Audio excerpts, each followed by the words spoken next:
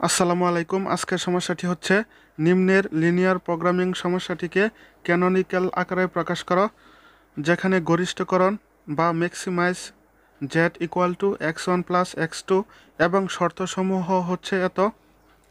এখন ক্যানোনিক্যাল আকারের বৈশিষ্ট্য হচ্ছে এক, সকল সিদ্ধান্ত চলক অঋণাত্মক হবে, অর্থাৎ এখানে সিদ্ধান্ত চলক হচ্ছে x1 x2, x1 এবং x2 অঋণাত্মক হবে।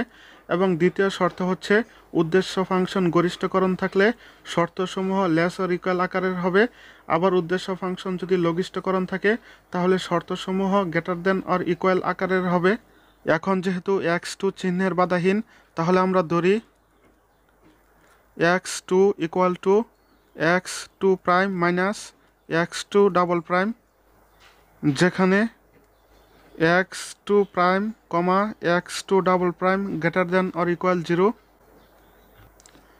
তাহলে প্রদত্ত এলপিপি এর আকার হবে ম্যাক্সিমাইজ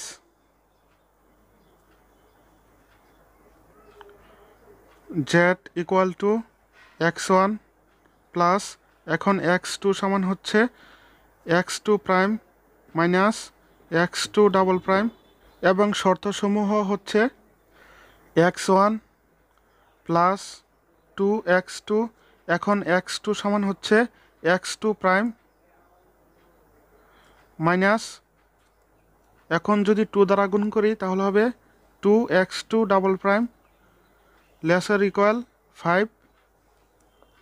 আবার এখানে মাইনাস 3x1 প্লাস, এখন x2 সমান হচ্ছে x2 prime minus x2 double prime greater than or equal 3, যেখানে সিদ্ধান্ত চলক x1 prime comma x2 double prime greater than or equal 0।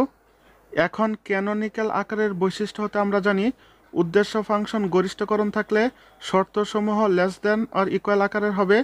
আবার উদ্দেশ্য ফাংশন লঘিষ্ঠকরণ থাকলে শর্তসমূহ গ্রেটার দেন অর ইকুয়াল হবে।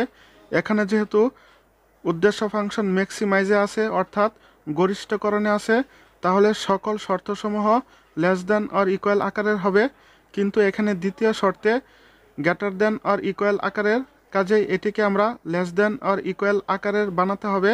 এর জন্য দ্বিতীয় শর্তের উভয় পক্ষকে -1 দ্বারা গুণ করে পাই।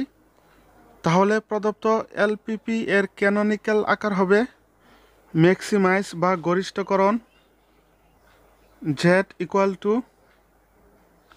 x1 plus x2 prime minus x2 double prime এবং শর্তসমূহ হচ্ছে